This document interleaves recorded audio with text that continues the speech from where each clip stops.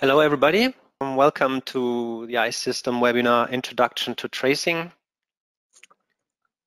Today, we will give you an overview about how to use the hardware trace capabilities on your microcontroller, if there are any.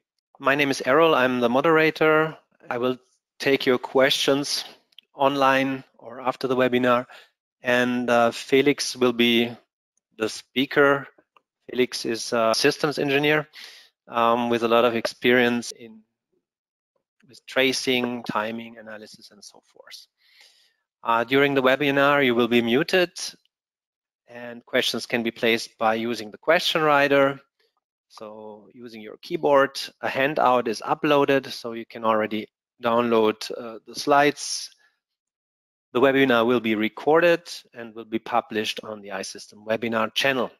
After the webinar, I will pick a couple of questions and we will answer them live. And the rest of the questions will be answered by email after the webinar.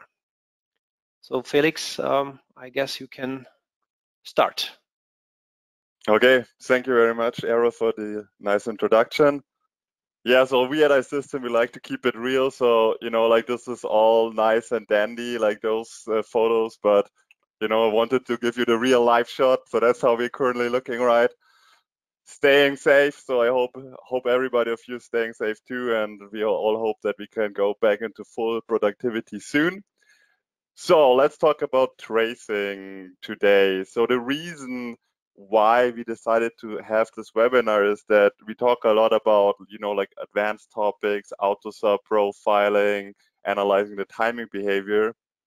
And we realized that many engineers aren't even familiar with tracing. Like maybe they have heard about the general concept, but then when we tell them that they have this powerful capability, then they are surprised, like what use cases you can do with it besides real-time analysis. So the idea of this webinar is really to start basic, like just give you a intuition about what a trace is and a trace event. And you should be able afterwards to name the different hardware trace techniques. So that means like what you can record inside your application. You will be able to record your first own hardware trace in winIDEA after this webinar.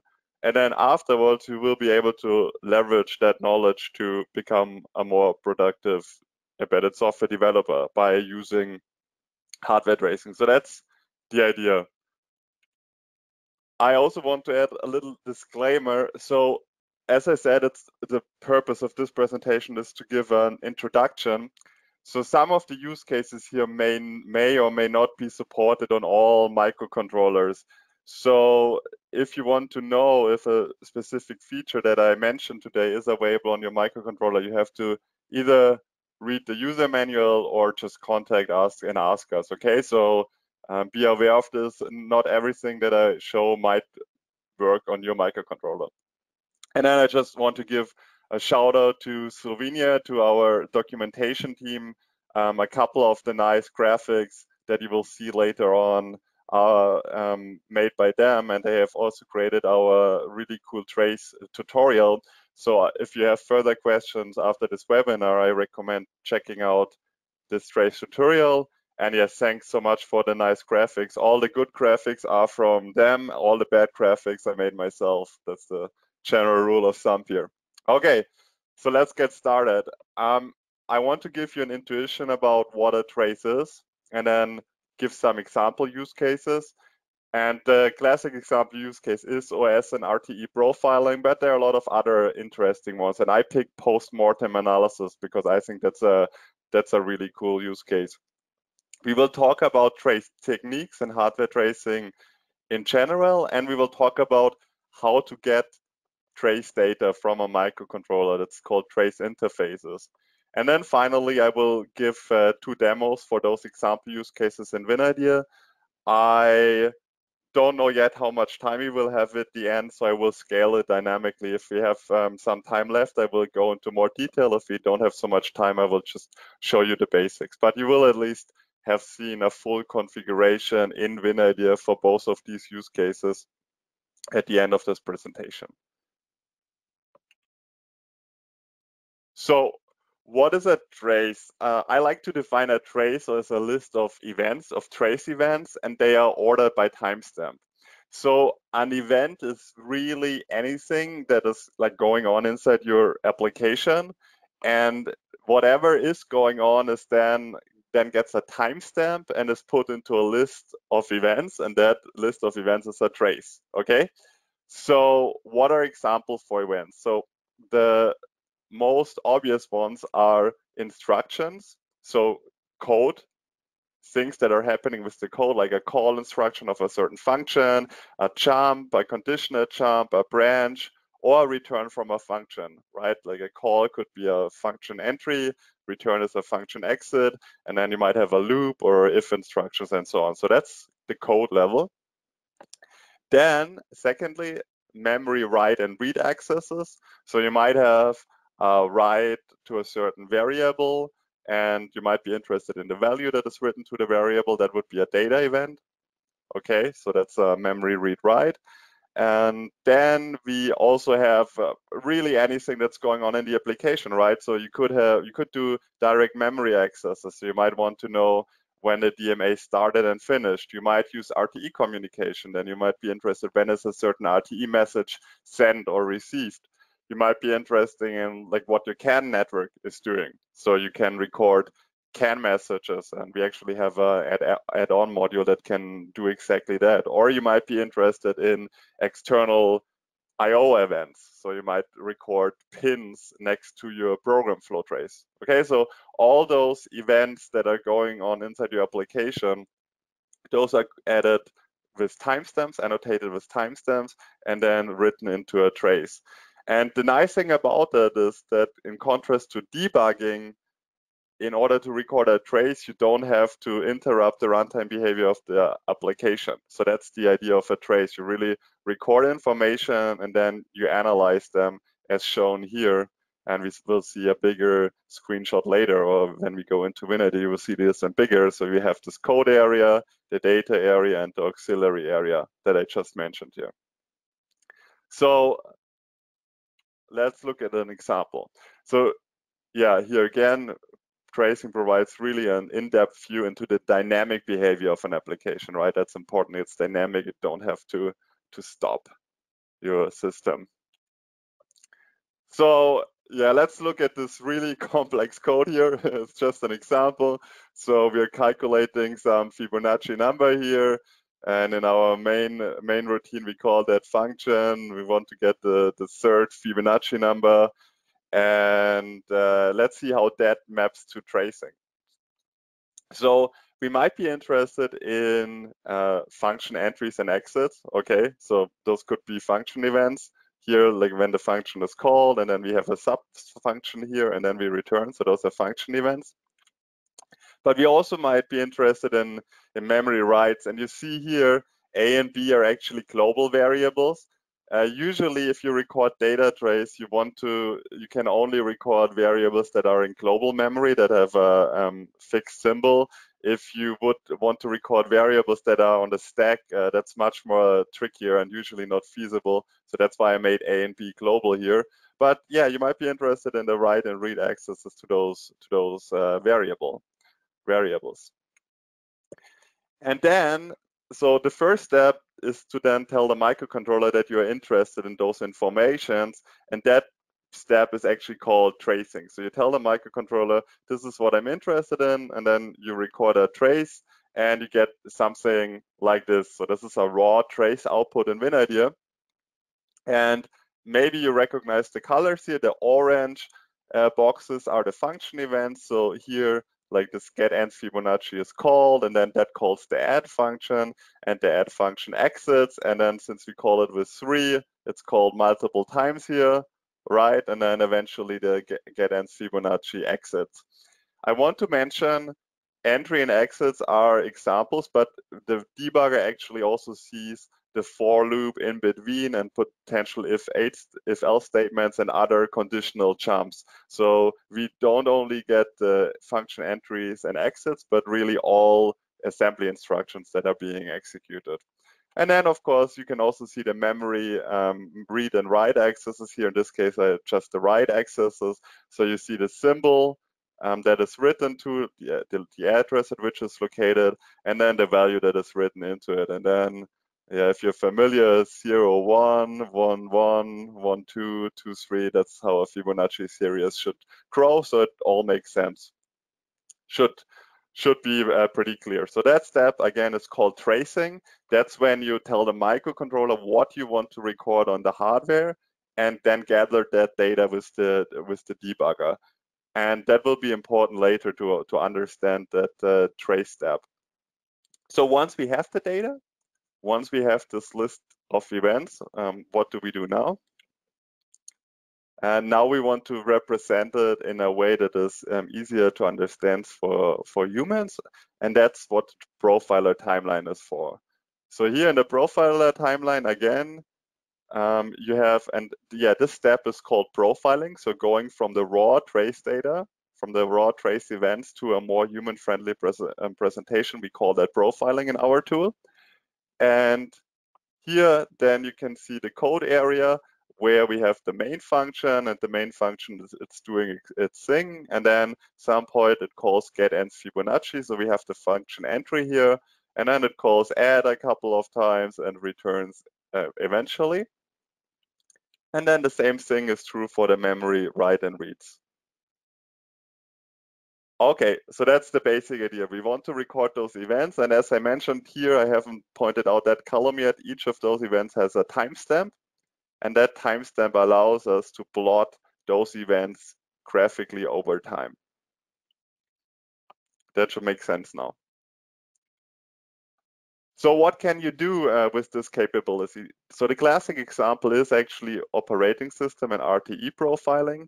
So you might be interested in the runnable entry-exit events. You might be interested to understand like how much runtime your runnables consume. You might be interested in task states. So there your events would be task activate, task running, task suspended, task waiting. And you might be interested when you're when your ISRs are started and stopped. So that's the OS profiling use case. And again, you might recognize the colors by now. The red one, that's the program flow trace. So the runnable entries and exits can be recorded with this orange code messages. And then the task events can be recorded with data tracing. So that's why it's blue here. So that's one use case. But really, like once you have this capability, you can debug any issue that you want. So another example is, and you see I have a really nice slide here, is post-mortem analysis.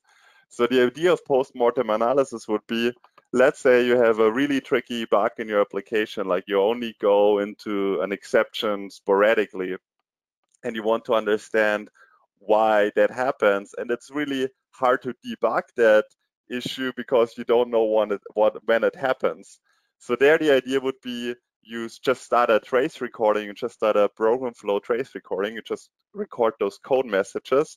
And then whenever the condition, like whenever your bug is hit, the trace recording stops and you can then analyze the trace to understand what happens. So that would be a more advanced use case of tracing, and I will give an example for that later in winIDEA. So now the question is, how do we actually gather that data? Like how do we do the trace step, recording the raw events, and how do we then analyze them? So in general, there are two main techniques for recording trace events. The first one is software tracing. Software tracing means that you generate the trace messages in software. So you add instrumentation to the code, you buffer the events that you create in memory, and then you send them off chip or you read them from the microcontroller in some way or another. Classically, application interfaces such as CAN or Ethernet are used. And the advantage of software tracing is you don't need any special hardware, right? You probably already have like some kind of application interface anyway, and you don't need a debugger, you don't need the trace capabilities. You can just instrument your code and log the events and send them out. The disadvantage, of course, is you create overhead, right? You create a significant overhead by adding that instrumentation.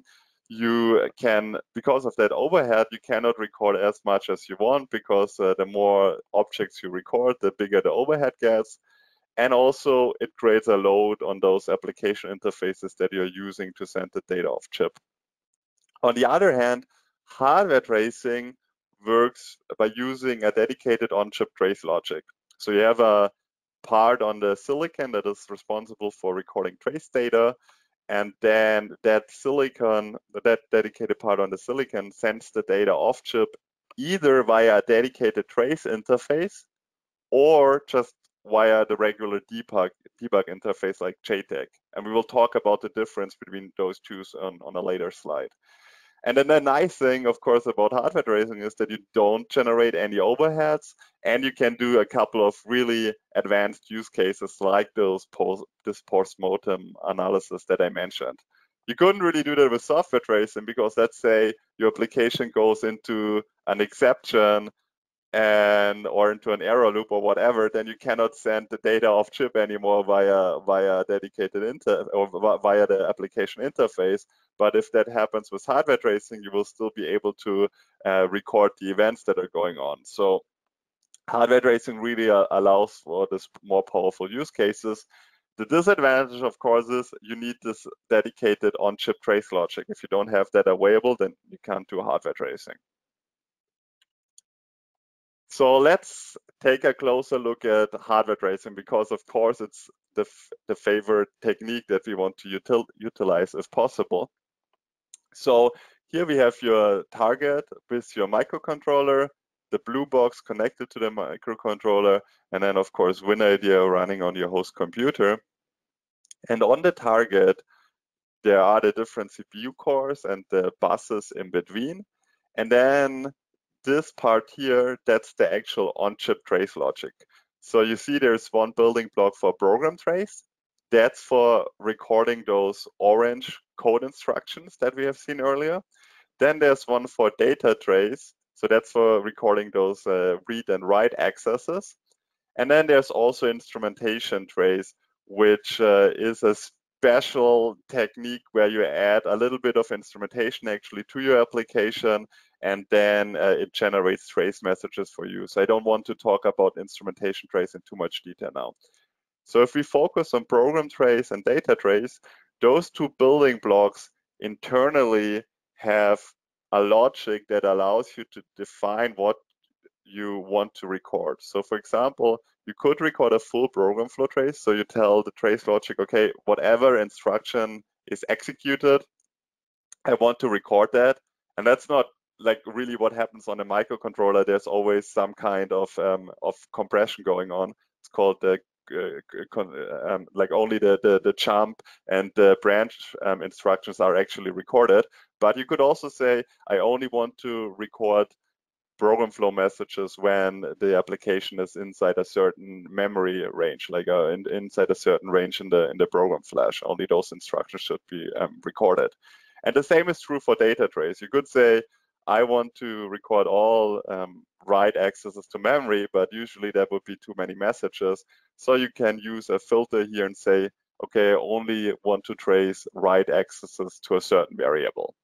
And then for whatever you configure here, trace messages are generated.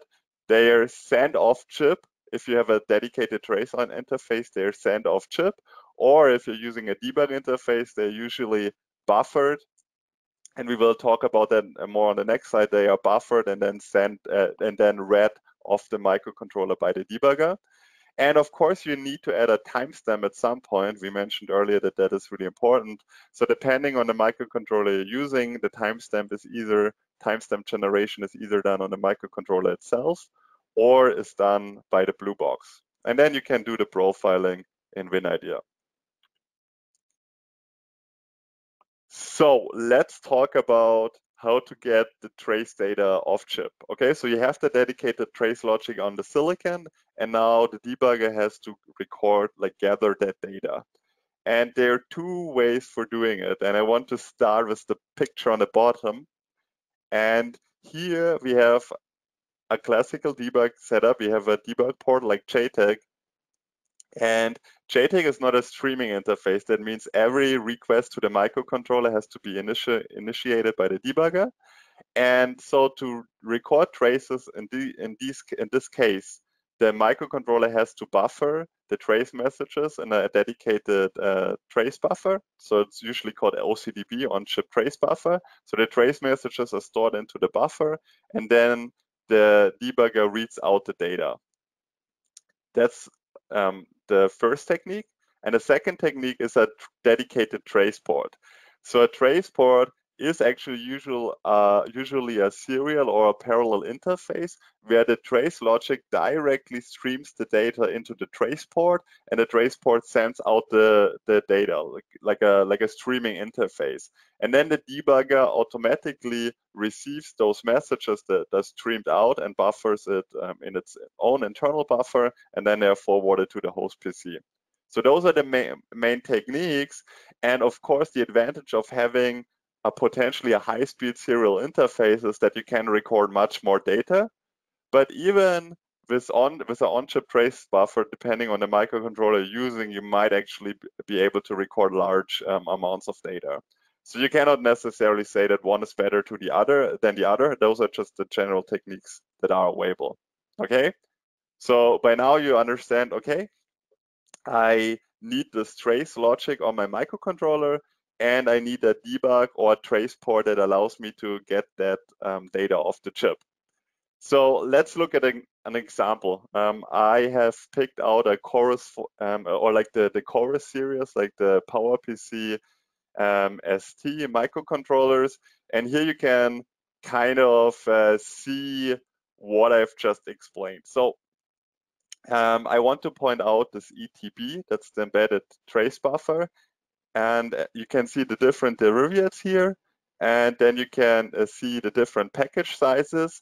And then for each of those package sizes, the slide shows you whether trace via a streaming interface is available. So that would be here if this trace box is filled out, or if an on-chip trace buffer is available.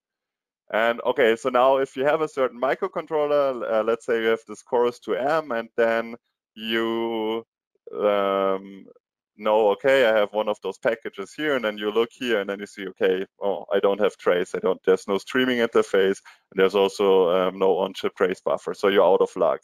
Or maybe you actually have a Chorus 6M, like with a bigger package, and then you see, oh, I have AURORA trace capabilities.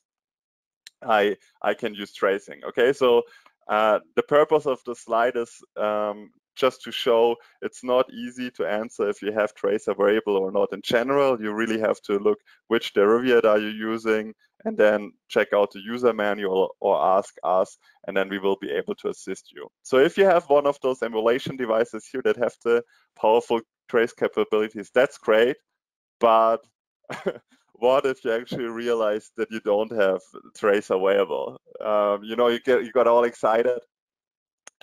This tracing is great. I want to do it, but your microcontroller does not have trace available. What do you do then? And luckily, there is a solution for that, and that's called emulation adapters. And the idea of emulation adapters is, as you could see in the previous slide, for most of the derivatives, there's a bigger package that provides trace capabilities. So what you can do is you can remove the microcontroller from your target, from your PCB, and then you put a soldering unit onto your target, and then on top of that soldering unit, you attach such an emulation adapter. And for some microcontrollers, we provide this emulation adapters. For other microcontrollers, our tool partners or the silicon vendors like Infineon, Renesas, and so on provide the emulation adapters. And the idea then is that once you attach that emulation adapter, you have a bigger package of the same microcontroller that you're using, so you can run your application exactly the same way as before. But in addition to that, the trace device, that dedicated trace area on the silicon, is available. Plus, we also make the dedicated trace port available, and you get full trace capabilities. Okay, so that's the idea of an emulation adapter. even if you don't have tracing available right away, there might be a way to get it. So don't be too sad if you find out that your microcontroller doesn't support trace, at least the derivatives that you're using. Maybe it already does, then it's great.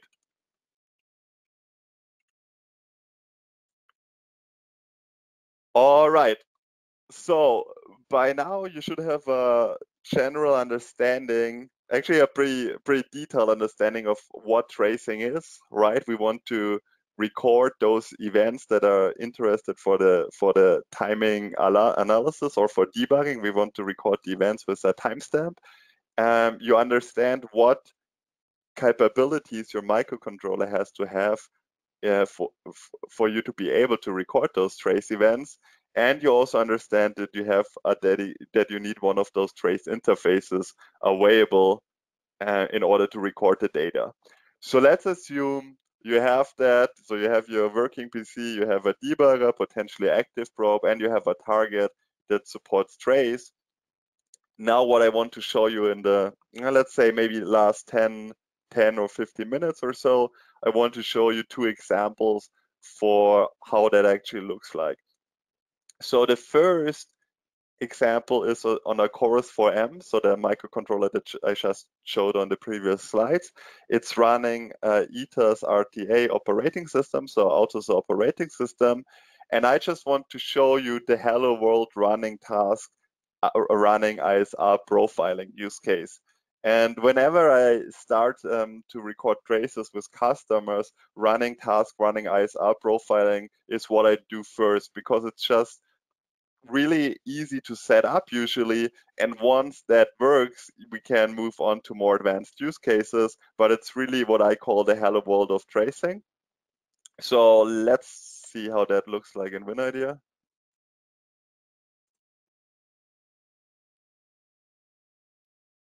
So this is my workspace here. Let's see, let's initialize this. So yeah, as I said, that's a PowerPC based application. I won't go into the details of how to like configure the trace. Let's just go ahead and run the application here, and then of course, because I'm doing it live, it's not working right away. Just give me a second.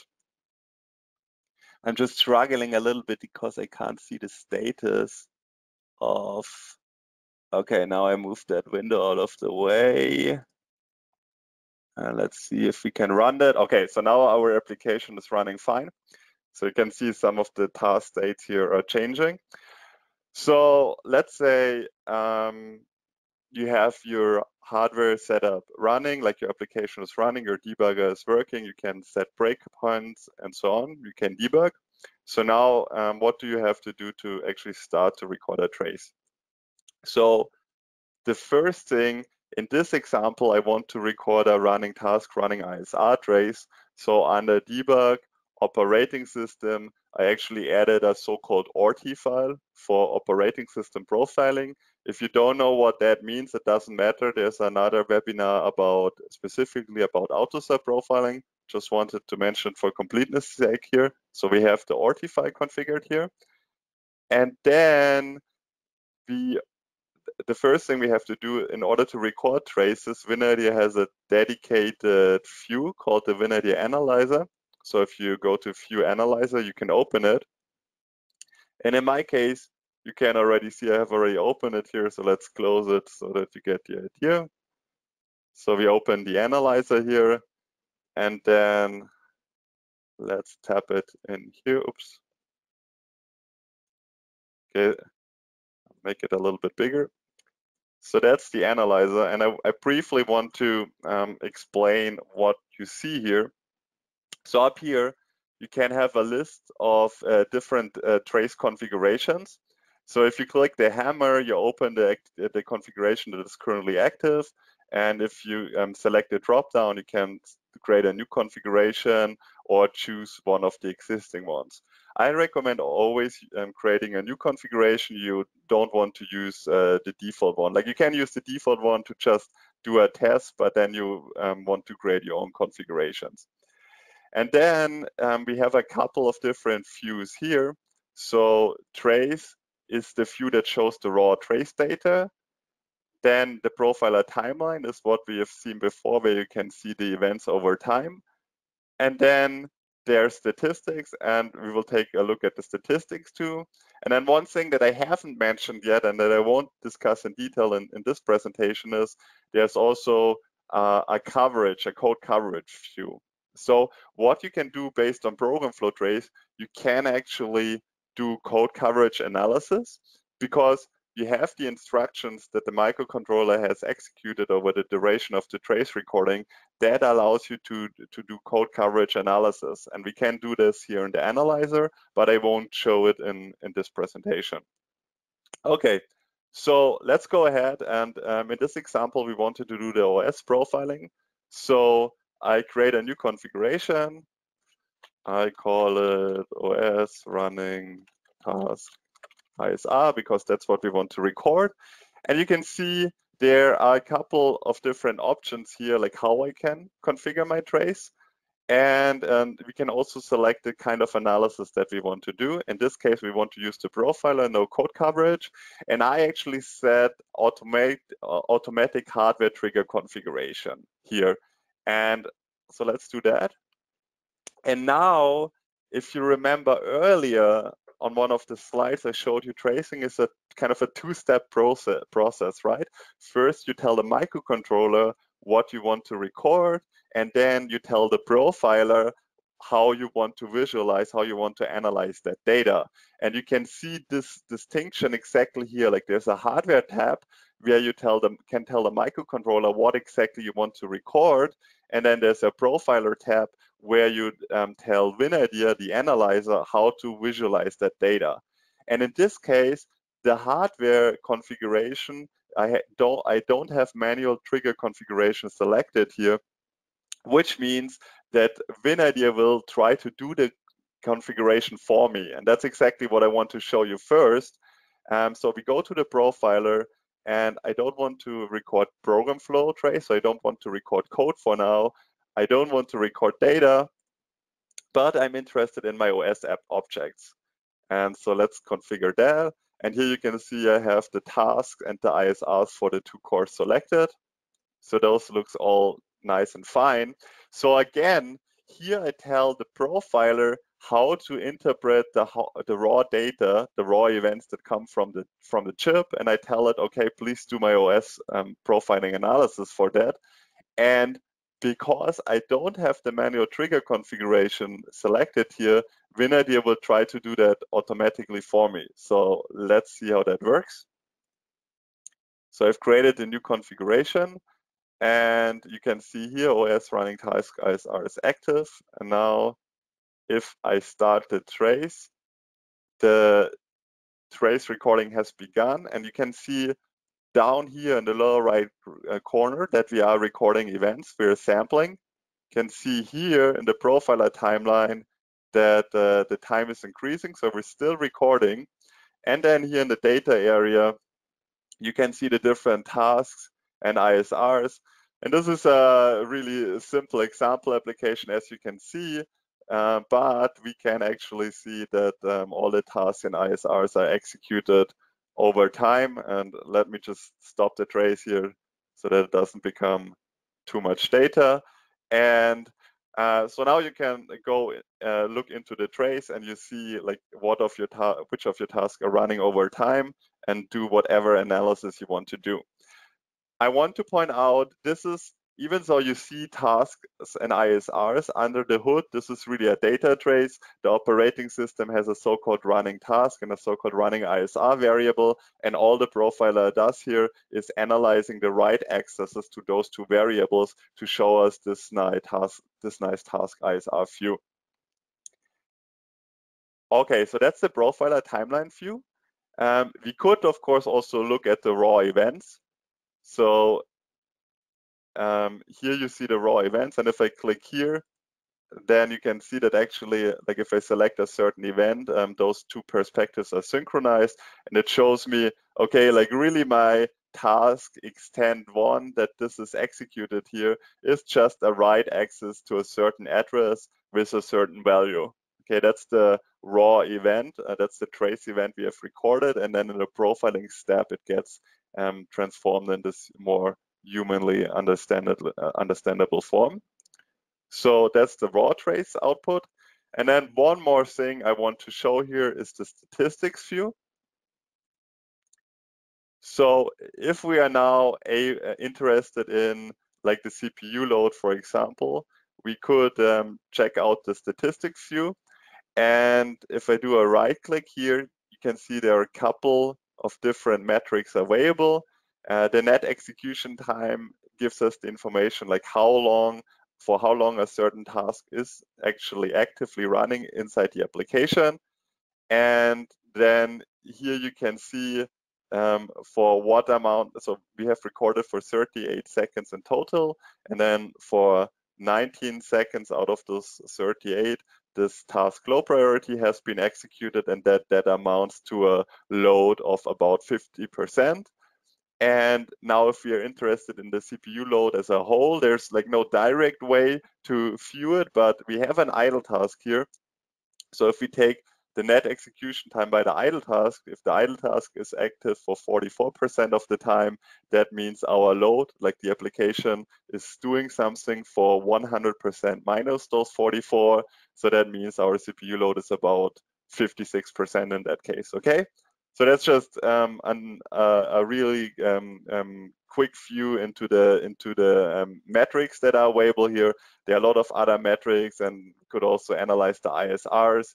And in this case, there's no ISRs in core 1 apparently, but there are on core 0. And so you get the idea of this statistics view. So that's example 1. Hope that all makes sense. Really get the idea. I haven't talked about the colors here, but I think it's pretty self-explanatory, hopefully. Red shows that a certain object is actively running on the core.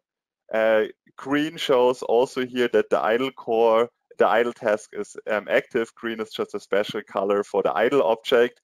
And then if there's a blue, a hint of blue, that means that there's more stuff going on here. So we have to zoom in, and then you can see the task is running, it's red, and then the slight red or maybe pink color shows us that the task has been preempted, in this case by an ISR. So that's what the light red color means.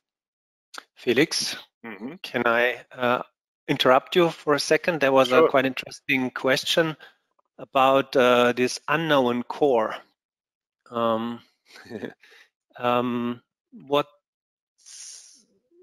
What does it mean? So no, I mean that's totally a profiler timeline. Yeah, that's a totally good and valid question. So the idea of unknown core is if winIDEA doesn't know yet what task is running on a certain core. So if we start the trace recording, we don't have any information about the value of the running ISR and the running task variable yet, right? So we start the trace recording, and so winIDEA knows that the trace is started because there are events coming in. So for example, here there are events coming for the ISR, but there hasn't been a write access to the running task variable yet. And that's when winIDEA shows us unknown core. So unknown core is when we don't have information yet about the task that is currently running, then it's unknown, and unknown should really only be there at the beginning. And then if we scroll further to the right, unknown should no longer be occur here. So yeah, really good question. That's the background of unknown here. And the idea is, in general, it's only active for such a short amount of time relatively to the whole trace duration that you can ignore it for the timing analysis. All right. Thanks for that question. Let's go back to the presentation. All right, so that was the hello world of tracing and profiling running task ISR. And now the second example I want to show, and I will, excuse me, I will use about yeah, let's say 5 more minutes for that, is the post-mortem debugging. So this is running on a 2nd generation AURIX, and it's our bare metal testing hello world example application. So there's no operating system running here. So let me open this workspace, and now I have to quickly re-plug my debuggers here.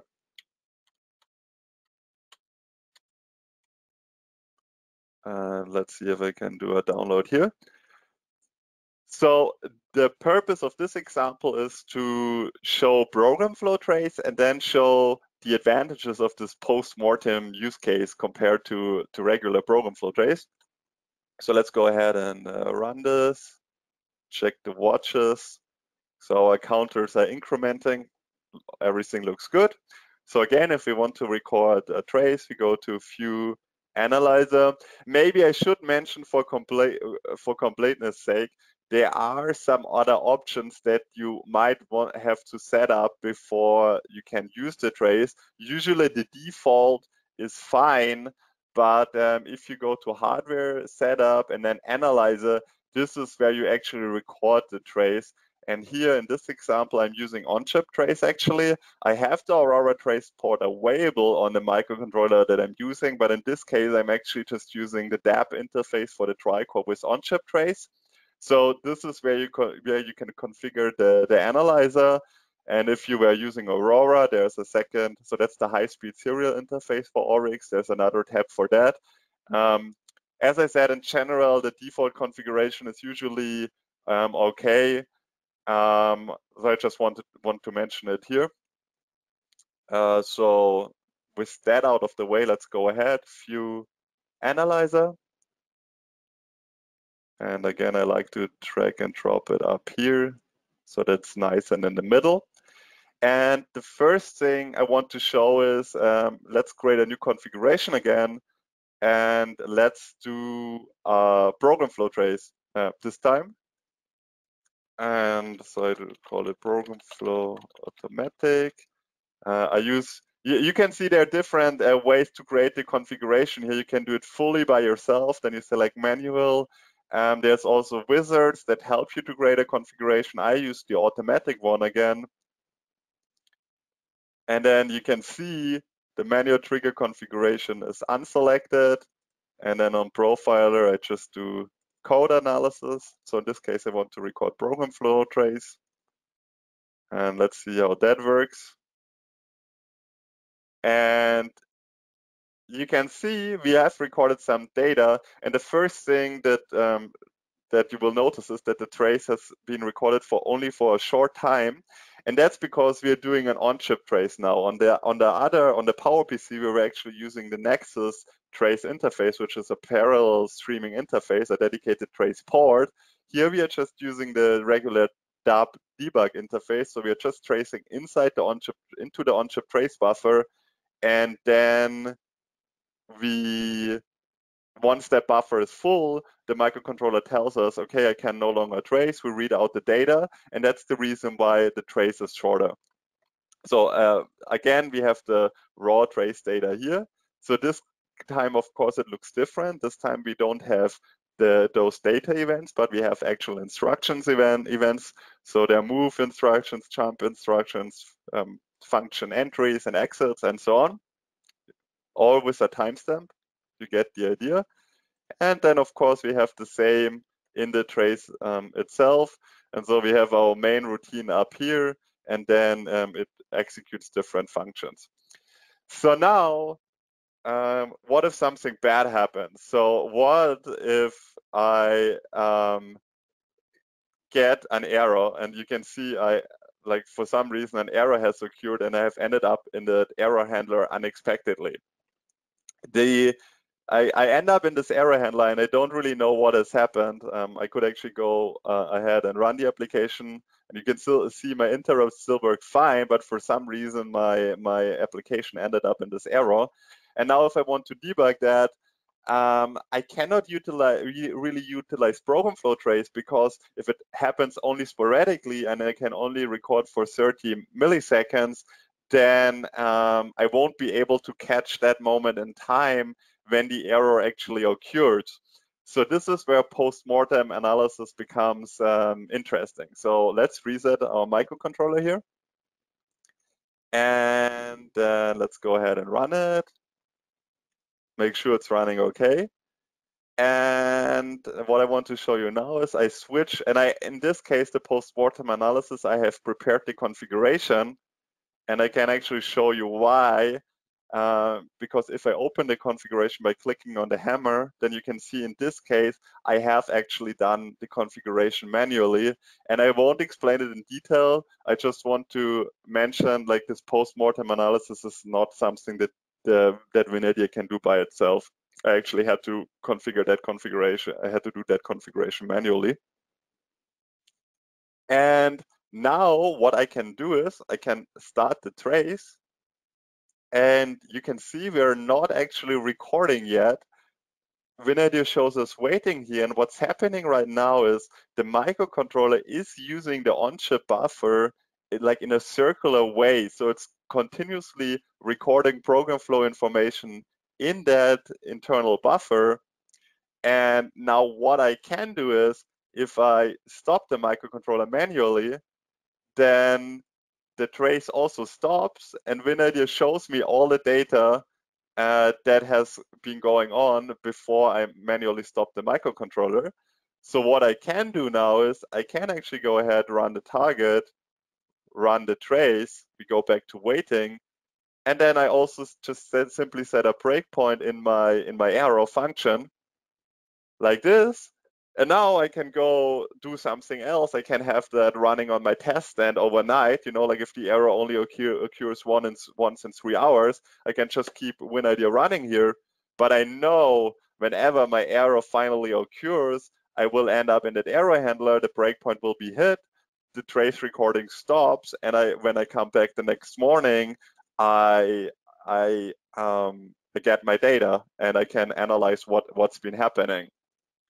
So let's just hope that the error occurs here. Oh, there it was. The error has occurred.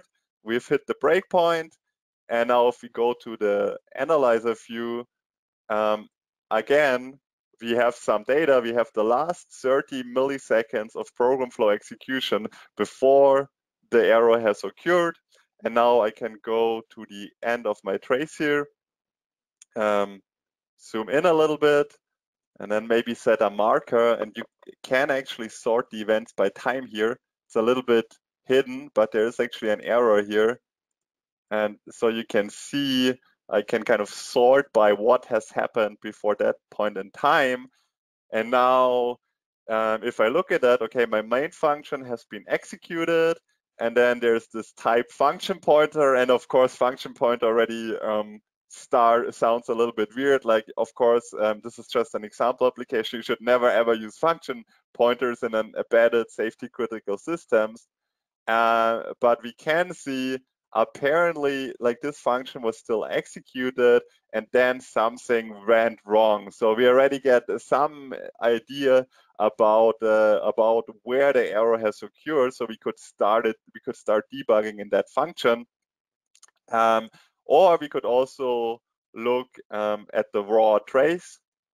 And again, those events are synchronized. So if I click here, then I can see, okay, my last event was actually the error handler. That makes sense. That's what I expect.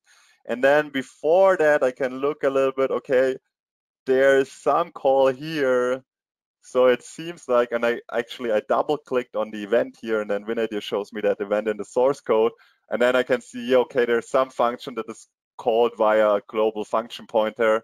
So now I know, okay, probably somehow that function pointer got corrupted, pointed to an invalid memory address, and that's why I ended up in my error loop.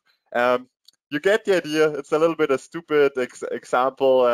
Of course, you shouldn't use a function pointer, but maybe, you know, there are some occurrences where you have array access that is out of bounds, like somehow your array boundaries get corrupted, and then you have an invalid access to RAM, right? you would still be able to detect that with the same analysis technique, right? You would run your application, and then after 3 hours, you have an access to an invalid memory area. You hit your breakpoint in your error handler, and then you would be able to analyze what has caused that access to an invalid memory region. And that's the idea of post-mortem analysis.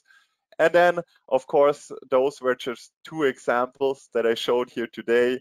You can record all the variables, all the functions that you're interested in. And I think I have proven that this is a powerful way to debug your system and get deeper insights. And Felix, I think, yeah.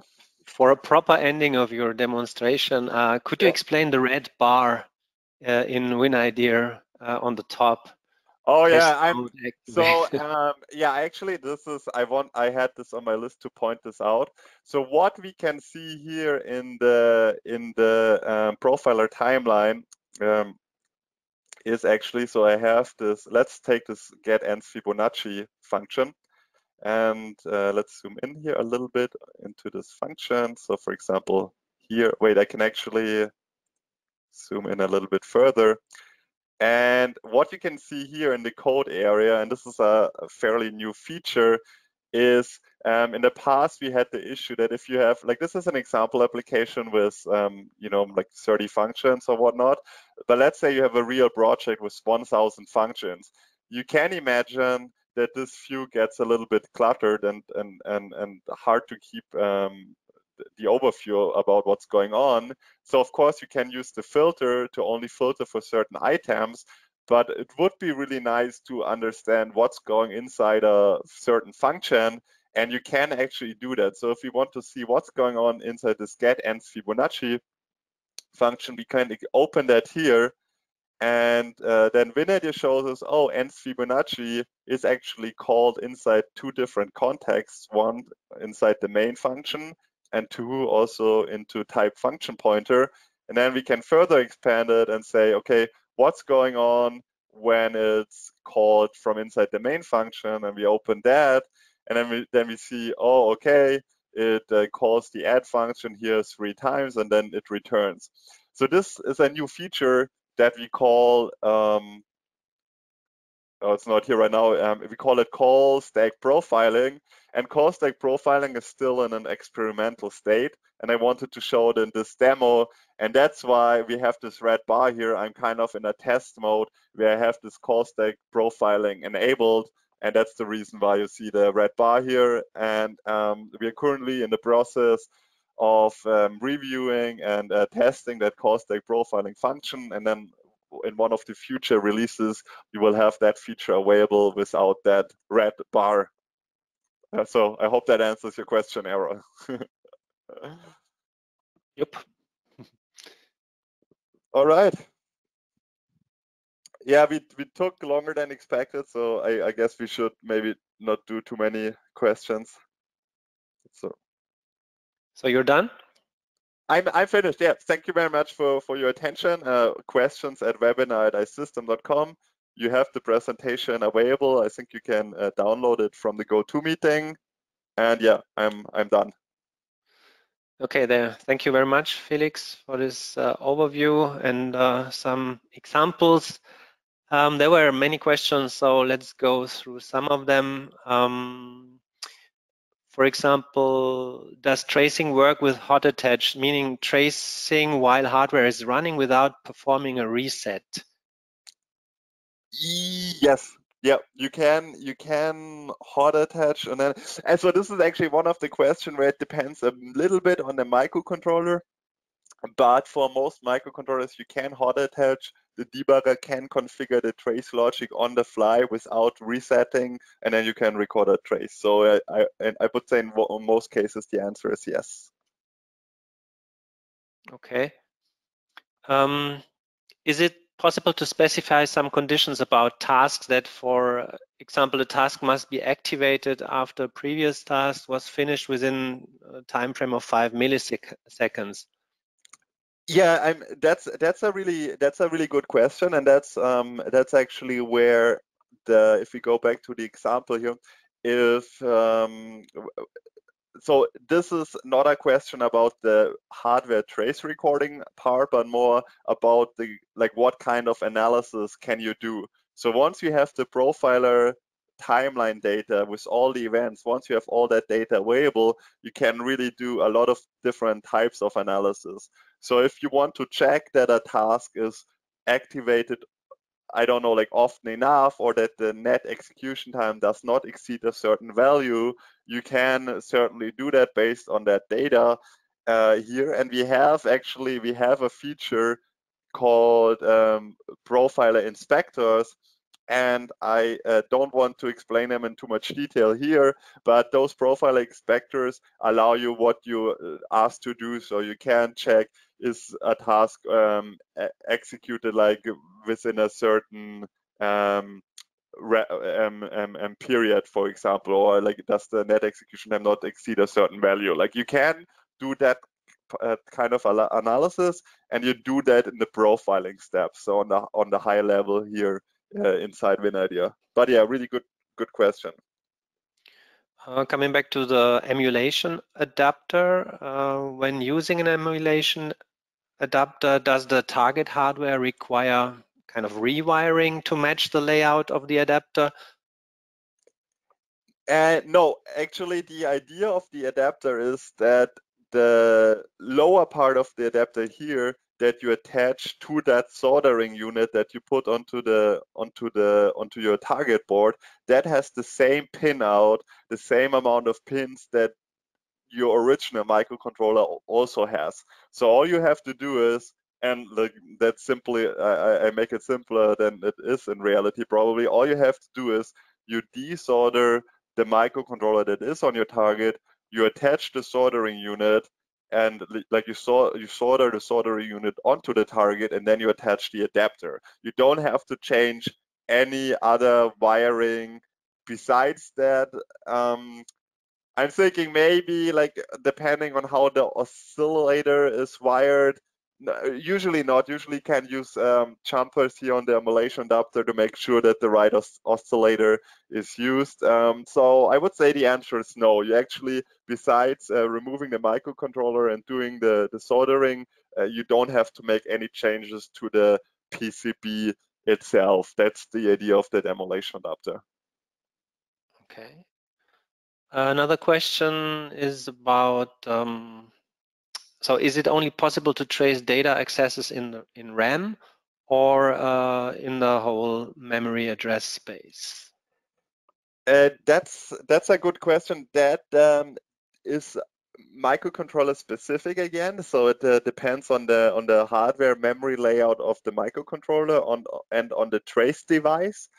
In general, I would say for most microcontrollers, it's actually you could also record events to accesses to flash memory. I would say if it's it really depends on the microcontroller, but I would say how to answer it in a concise way. No, you're not limited to the RAM only. Depending on the microcontroller, you can access other areas too, other memory areas. Then there are a couple of questions about slow run mode, debugging. Could you spend a word on that? I mean, is it poor man's trace? Yeah, exactly. So I actually didn't mention it during my presentation. I just have it here on this slide. So if you don't have trace available, there is an alternative called slow run. And the idea of slow run is that the debugger single steps through the application and automatically, and then records all the instructions that are being executed. So, and by that means you can kind of record a poor man's trace. And it is a possibility. If you want to get code coverage, for example, you could use that slow run capability of winIDEA. The problem is that you don't have any real-time behavior whatsoever, right? Because you're stepping through the application. So for most real-world use cases, probably not feasible. If you just want to analyze a simple, like a single function isolated, it might work. But in general, it's really a poor man's trace. It is available, but you actually can't compare slow run to real trace capabilities. I would even say that the use cases are different. Mm-hmm. Maybe a final question. If I get a trace overflow, what should I do? That's a very good question. You somehow, like, at first you want to make sure that you're maximizing the trace speed of the trace interface that you are using. So make sure that you're using the highest feasible clock rate, and the highest clock rate might depend on your PCB and the length of your cables and so on. So you first want to maximize that. If you're still getting overflows, then you have to create a manual hardware trace configuration, and you have to tell this program trace and the data trace unit to record more limited data. Like if you're getting overflows, that just means you get like too many events are being generated, and either the bottleneck is usually here on the microcontroller, like the microcontroller cannot send out the data fast enough. So you have to decrease the data generation rate. You have to record less events, and then hopefully that should resolve the overflow issue. But yeah, really a good question and a common issue, unfortunately. Okay, thank you, Felix. I think we are now running out of time. 1 hour tracing. We have still some open questions, Felix. I'm sure you will answer them quickly by email. And maybe you can show me the last slide again, if there is one, with a couple of links. I think these are also part of the PDF file, so you can visit these websites and also the tutorial and learn more about tracing. We will run a couple of other trace-related webinars next week with the ETAS AUTOSAR operating system, and then in June with Vector Microsar. So stay tuned, and we are happy to welcome you again. Okay, thank you for attending. Yeah, thank you very much. Thanks for listening in. And yeah, as I said, this was an introduction. If you have more specific questions, then our support and our FAEs and system engineers will be happy to assist you. Okay, thank you very much again, and take care. See you Bye soon bye. again. Bye-bye.